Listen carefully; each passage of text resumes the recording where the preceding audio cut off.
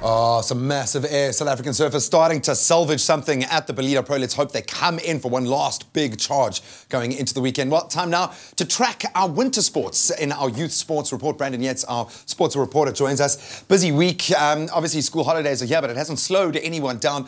What has been making headlines at the moment? Take us through the big stories. Well, as you know, the junior box didn't have their best tournament, but we did have two individuals that really stood out, and that was Kerwin Bosch, our fullback and superstar of 2015 and going into 2016, still ripping it up. And of course, winger Edwil van der Merwe, who had a really sensational tournament. There he goes, ripping up the French defence. He's got the speed, he's got the step, you know, he's a typical South African winger, and he's someone that will do really well in the future. And they made the dream team. So a big congrats to those two players who performed really well despite the team. And they did really put their hand up. And I think, you know, the junior box, they had a great tournament building up to that semi-final. So I think but they've got something to work on going into the next tournament. So hopefully the next one will be good. And then moving into athletics, 18-year-old Clarence Munyai, another sprinter from South Africa that's ripping it up. He's qualified for the Rio Olympics with a qualifying time of 20.39 seconds.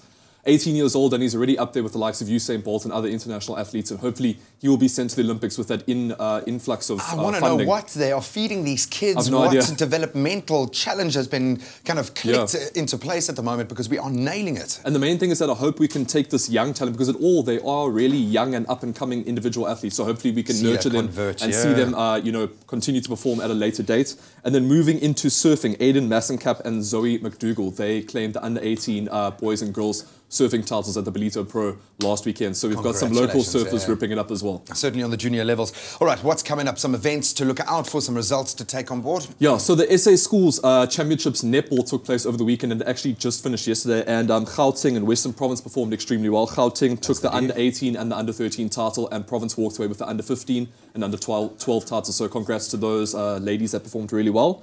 And then going into this weekend, Bishops are hosting the 2016 Independent Schools Rugby Festival. The likes of Michael House, Kersney, Eton from the UK are coming down, so it should be a great festival to watch. And the players to watch are undoubtedly Kersney's Dylan Richardson and Cameron Ritchie, who both scored hat-tricks against Clifton last weekend. So some excellent rugby to watch this weekend. Oh, I'd love to count the collective years of rugby history amongst those schools. That's going to be an incredible challenge. Especially between Eton and Bishops. I mean, the rugby history that goes with those schools goes back like 100 years, so it should be great to watch. Awesome stuff. Well, you can sink your teeth into a plethora of sporting action this coming weekend. Brandon, thank you so much. Thanks, David. But it seems the rugby players are descending on our television screens. The Sharks, in fact, are headed to top billing tonight, ladies.